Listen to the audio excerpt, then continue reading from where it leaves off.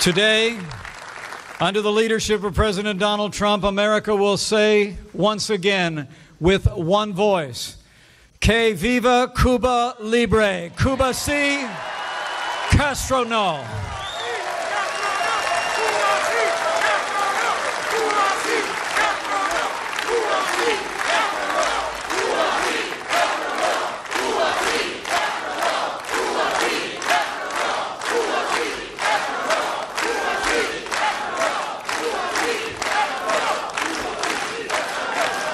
So with gratitude for his leadership and with admiration for his unwavering dedication to freedom, it is now my high honor and distinct privilege to introduce to you my friend, the President of the United States of America, President Donald Trump.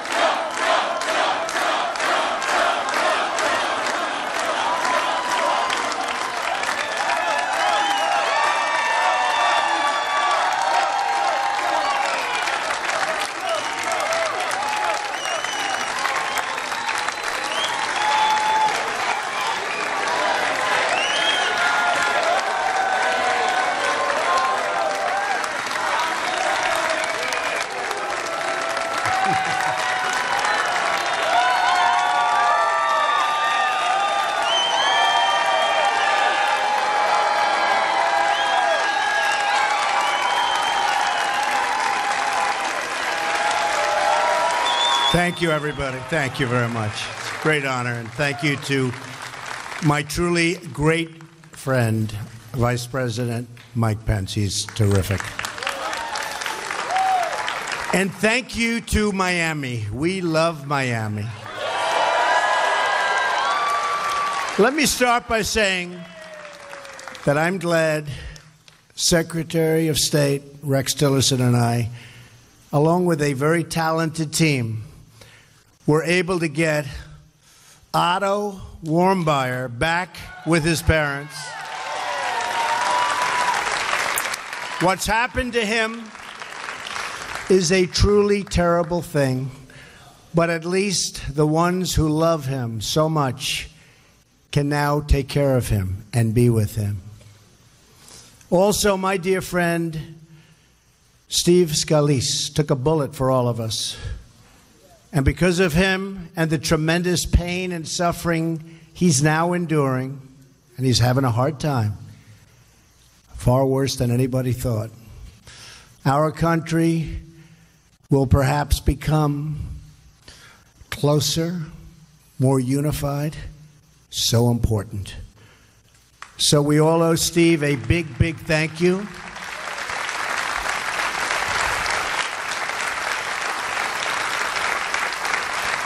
And let's keep the Warmbier family and the Scalise family and all of the victims of the congressional shooting in our hearts and prayers. And it was quite a day, and our police officers were incredible, weren't they? They did a great job. Good job. And let us all pray for a future of peace, unity, and safety for all of our people. Thank you. And for Cuba. I am so thrilled to be back here with all of my friends in Little Havana.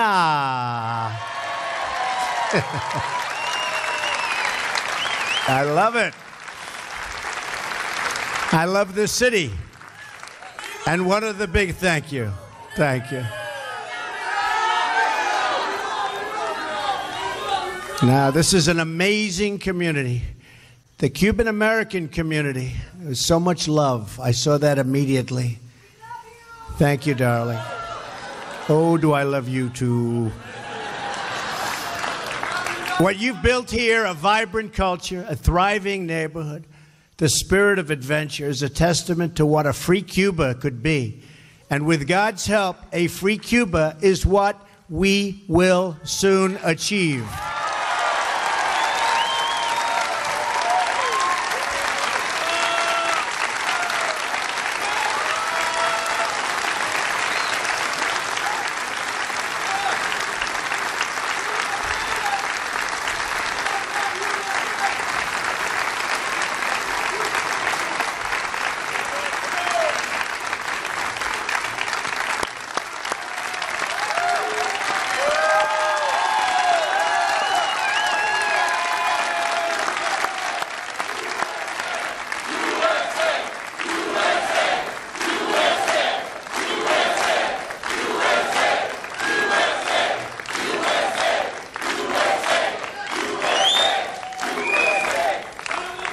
And I don't even mind that it's 110 degrees up here.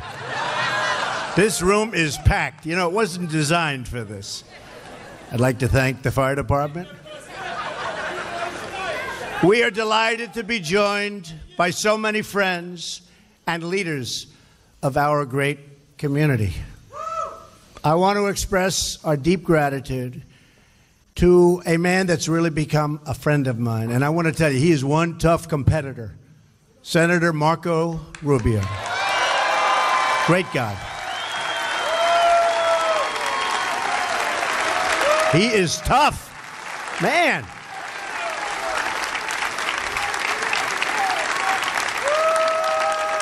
He is tough, and he's good, and he loves you. He loves you. And I listened to another friend of mine, Congressman Mario Diaz-Balart, and I'll tell you, I loved what he said, and I appreciated, Mario, I appreciated what you said so much. In fact, I was looking for Mario. I wanted to find him. They said he was on stage. I almost dragged him off the stage to thank him, but now I'm thanking you anyway. Thank you, Mario. That was great. Really appreciate it. And I also want to thank my good friend and just a man who was of tremendous support in the state of Florida for being with us, Governor Rick Scott.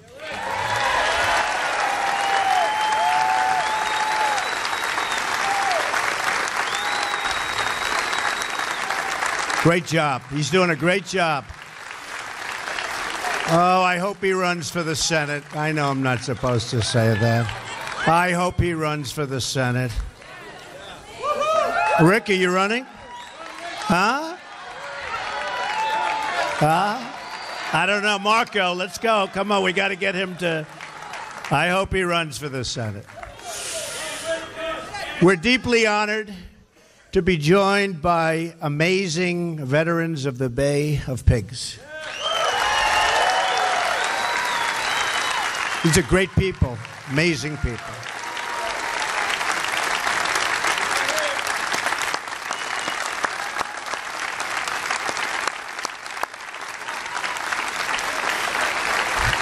I have wonderful memories from our visit during the campaign. That was some visit. I was right before the election. I guess it worked, right? Boy, Florida as a whole and this community that supported us like by tremendous margins, and we appreciate it. But including one of the big honors, and that was the honor of getting the Bay of Pigs Award just before the election. And it's great to be gathered in a place named for a true hero of the Cuban people. And you know what that means.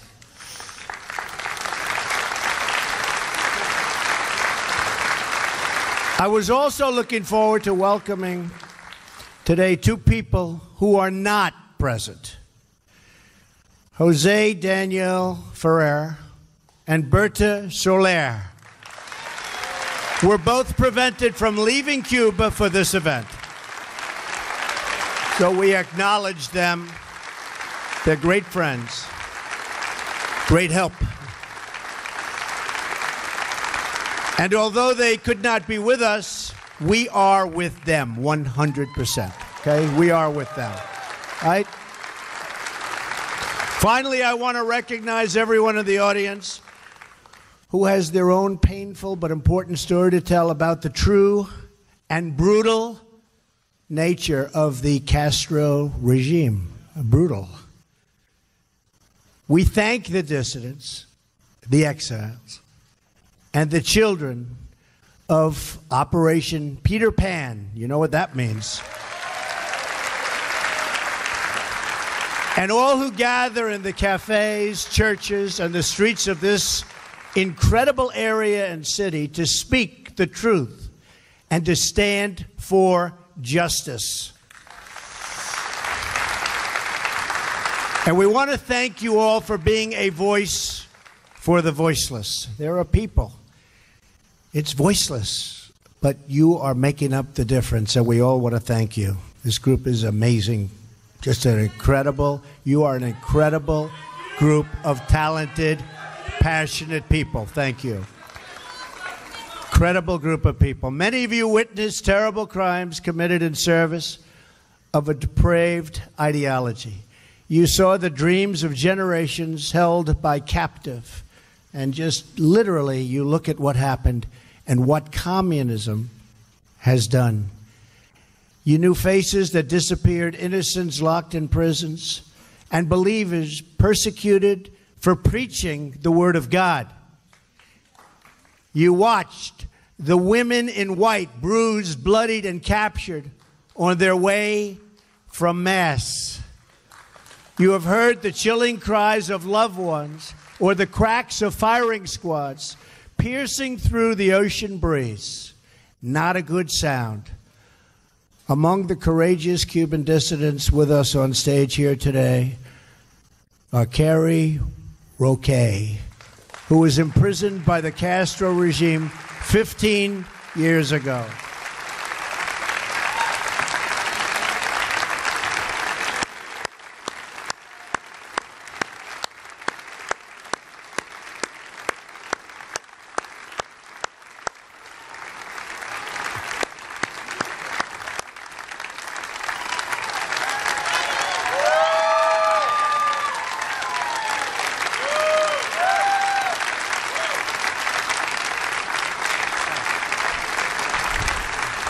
She looks awfully good. Thank you, Mr. President.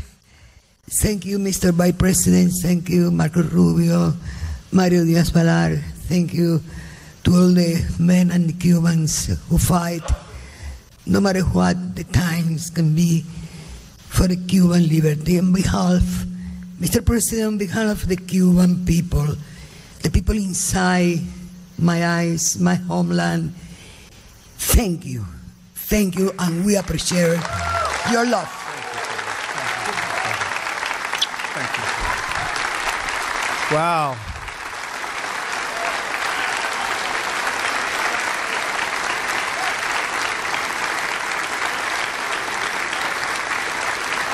That's pretty good. She didn't know she was going to do that either, I will tell you. Thank you very much. Antunes, imprisoned for 17 years. Where is he?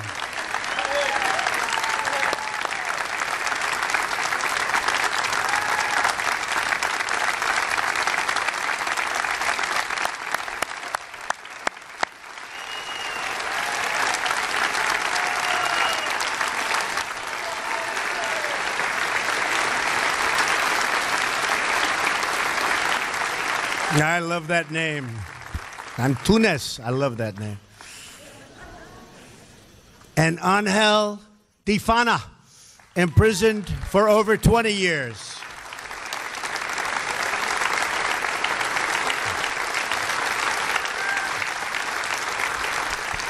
Thank you.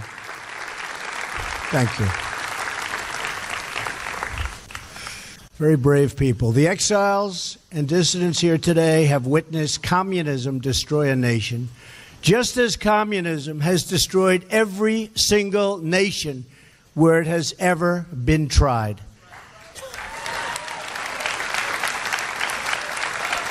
But we will not be silent in the face of communist oppression any longer. You have seen the truth. You have spoken the truth. And the truth has now called us, this group, called us to action. Thank you. Last year, I promised to be a voice against repression. In our region, remember, tremendous repression. And a voice for the freedom of the Cuban people. You heard that pledge. You exercised the right you have to vote. You went out and you voted. And here I am, like I promised. Like I promised.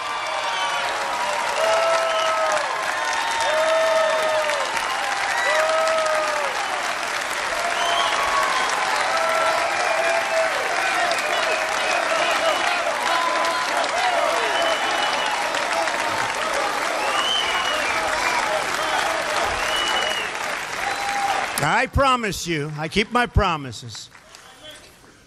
Sometimes in politics, they take a little bit longer, but we get there. We get there. Don't we get there? You better believe it, Mike. We get there.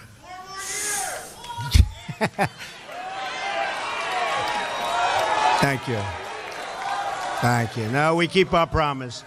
And now that I am your president, America will expose the crimes of the Castro regime and stand with the Cuban people in their struggle for freedom.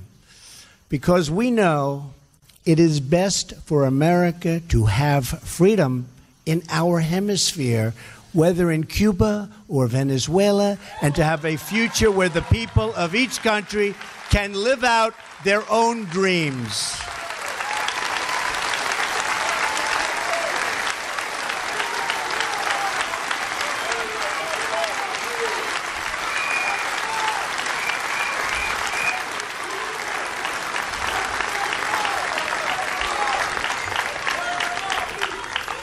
For nearly 6 decades, the Cuban people have suffered under communist domination. To this day, Cuba is ruled by the same people who killed tens of thousands of their own citizens, who sought to spread their repressive and failed ideology throughout our hemisphere, and who once tried to host enemy nuclear weapons 90 miles from our shores. The Castro regime has shipped arms to North Korea and fueled chaos in Venezuela. While imprisoning innocents, it has harbored cop killers, hijackers, and terrorists. It has supported human trafficking, forced labor, and exploitation all around the globe. This is the simple truth of the Castro regime. My administration will not hide from it, excuse it, or glamorize it. And we will never, ever be blind to it. We know what's going on, and we remember what happened.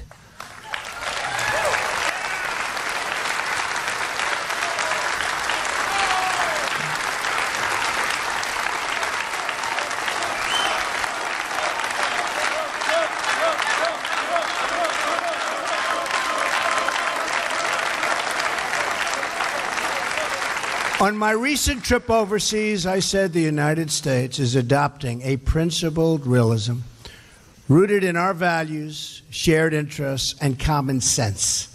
I also said countries should take greater responsibility for creating stability in their own regions.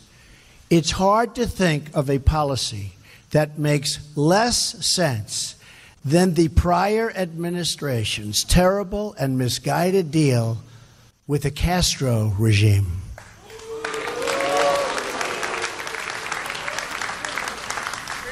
Well, you have to say the Iran deal was pretty bad also, at all further. Let's not forget that beauty. They made a deal with a government that spreads violence and instability in the region, and nothing they got. Think of it. Nothing they got. They fought for everything, and we just didn't fight hard enough. But now, those days are over. Now we hold the cards. We now hold the cards. The previous administrations easing of restrictions on travel and trade does not help the Cuban people. They only enrich the Cuban regime.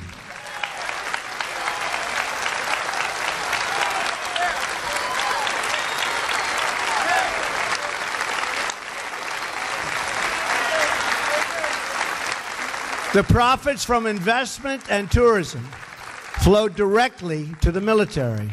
The regime takes the money and owns the industry.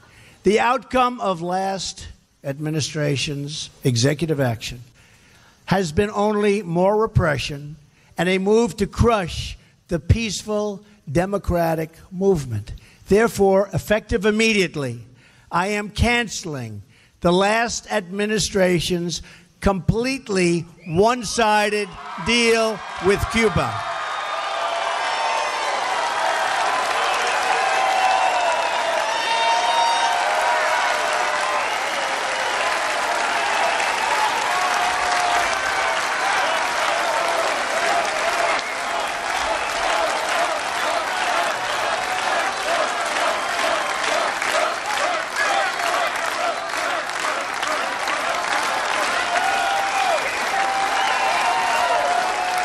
I am announcing today a new policy, just as I promised during the campaign. And I will be signing that contract right at that table in just a moment.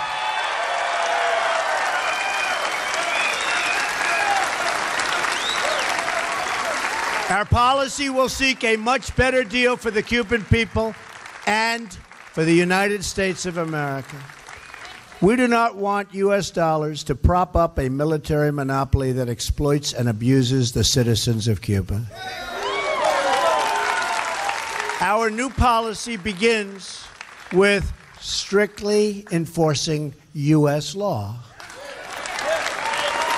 We will not lift sanctions on the Cuban regime until all political prisoners are freed. Freedoms of assembly and expression are respected. All political parties are legalized. And free and internationally supervised elections are scheduled. Elections.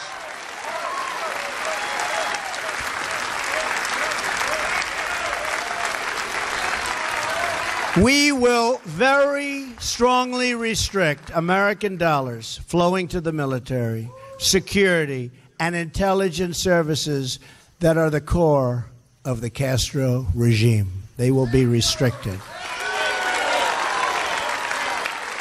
We will enforce the ban on tourism. We will enforce the embargo. We will take concrete steps to ensure that investments flow directly to the people so they can open private businesses and begin to build their country's great, great future, a country of great potential.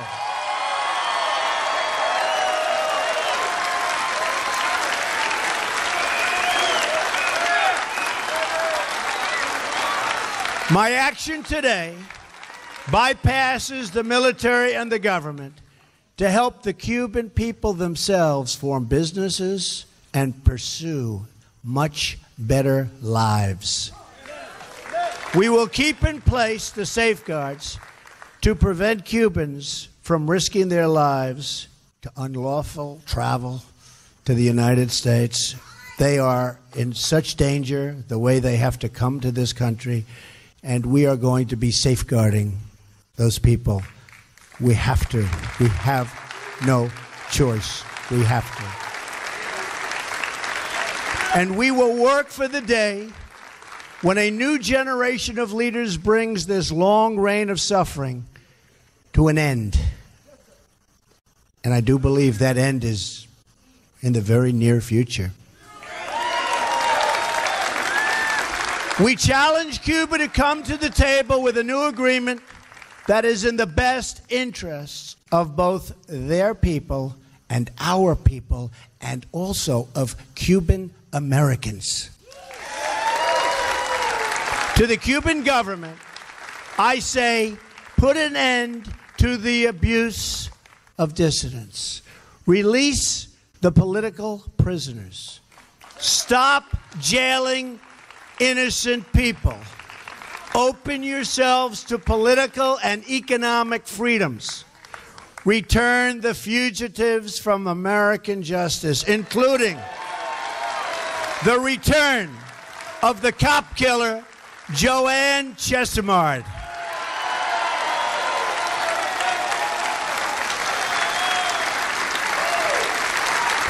And finally, hand over the Cuban military criminals who shot down and killed 4 brave members of Brothers to the Rescue, who were in unarmed, small, slow civilian planes.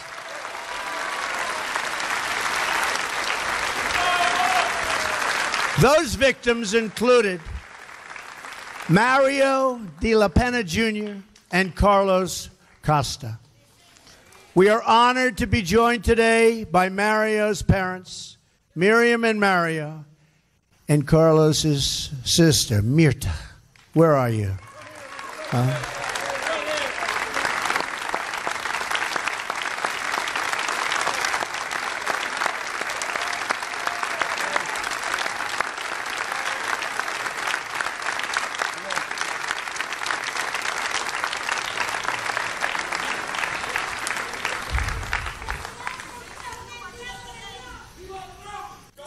Those are great parents who love their children so much.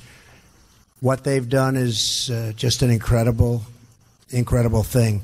What they represent, they did not die in vain. What they represent to everybody, and especially to the Cuban people. So your children did not die in vain, believe me.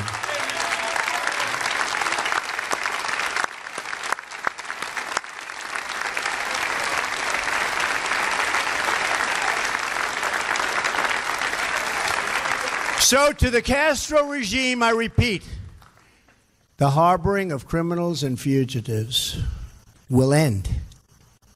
You have no choice. It will end.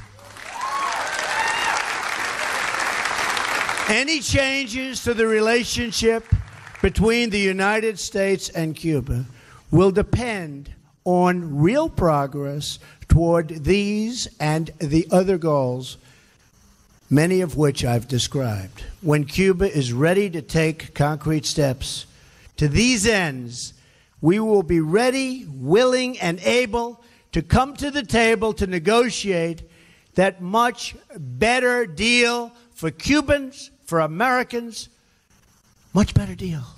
And a deal that's fair. A deal that's fair. And a deal that makes sense. Our embassy remains open in the hope that our countries can forge a much stronger and better path. America believes that free, independent, and sovereign nations are the best vehicle for human happiness, for health, for education, for safety, for everything. We all accept that all nations have the right to chart their own paths. And I'm certainly a very big believer in that. So we will respect Cuban sovereignty, but we will never turn our backs on the Cuban people. That will not happen. Over the years, a special sympathy has grown between this land of the free and the beautiful people of that island so close to our shores and so deeply woven into the history of our region. America has rejected the Cuban people's oppressors. They are rejected. Officially today, they are rejected. And to those people, America has become a source of strength and our flag a symbol of hope. I know that is exactly what America is to you and what it represents to you. It represents the same to me. It represents the same to all of us. And that is what it was to a little boy, Luis Aza. You ever hear of Luis? Became very famous, great talent.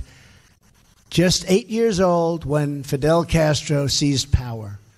At the time, Luis's father was the police chief in Santiago de Cuba. You know Santiago? Yeah? Oh, they know Santiago. Just days after Fidel took control, his father was one of 71 Cubans executed by firing squad near San Juan Hill at the hands of the Castro regime.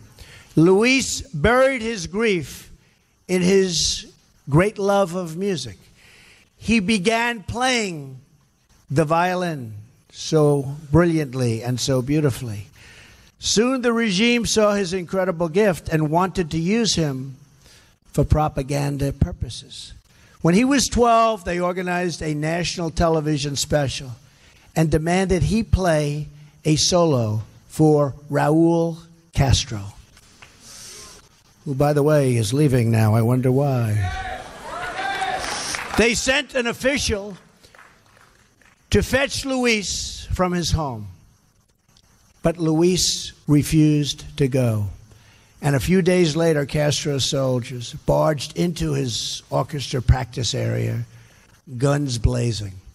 They told him to play for them. Terrified, Luis began to play, and the entire room was stunned by what they heard. Ringing out from the trembling boy's violin was a tune they all recognized. This young Cuban boy was playing the Star-Spangled Banner.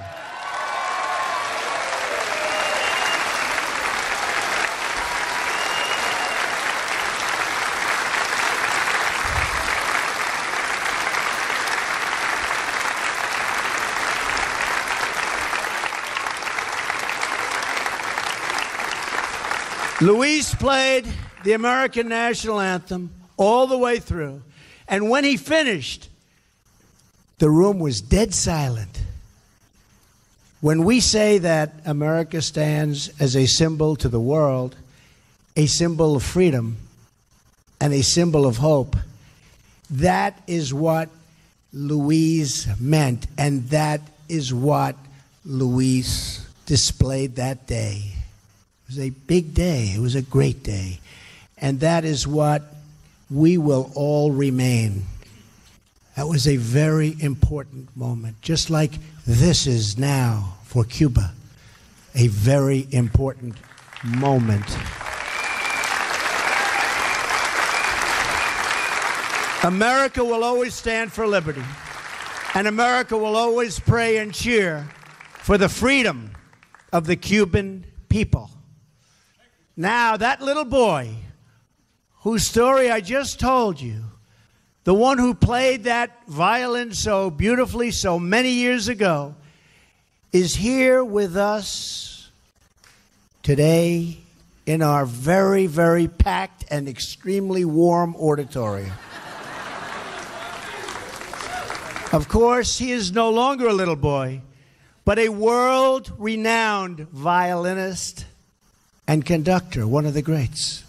And today he will once again play his violin and fill the hearts of all who love and cherish Cuba, the United States, and freedom.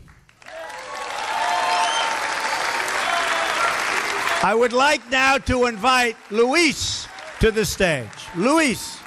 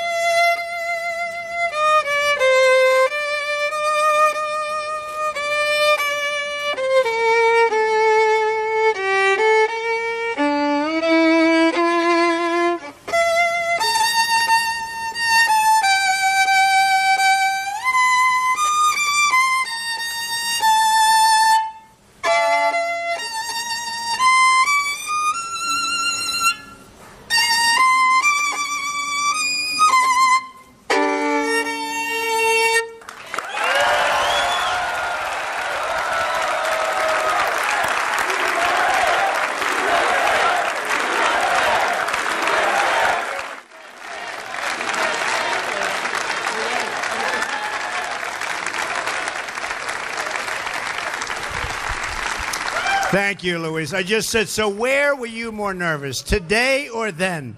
He said, honestly, I think today. That's pretty... Thank you, Luis. That was beautiful. So, I want to thank Miami. I want to thank Little Havana. Ah, Havana we love. Do we love it? Would you move anywhere else? You wouldn't move to Palm Beach, would you? No. No way.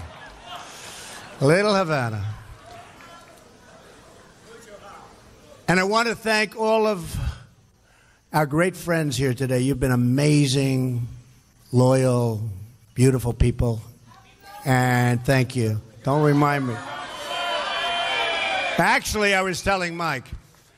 So it was 2 days on my birthday till a big day, which turned out to be tomorrow, the 16th. That was the day I came down with Melania on the escalator at Trump Tower. That's tomorrow. So it's exactly tomorrow, 2 years since we announced. And it worked out okay. Worked out okay. It's a great honor. Believe me, it's a great honor, right?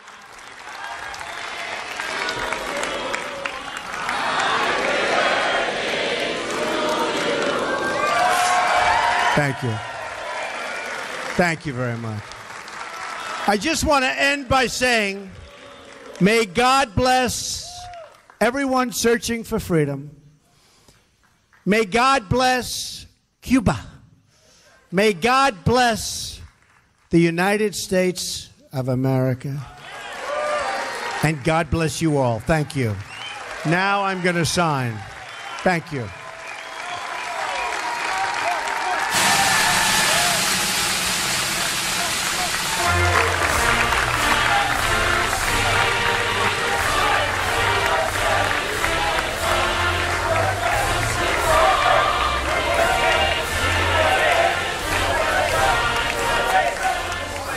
So this says, strengthening the policy of the United States toward Cuba. And I can add, strengthening a lot.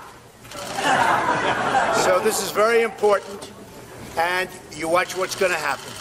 It's going to be a great day for Cuba. Thank you. Thank you very much.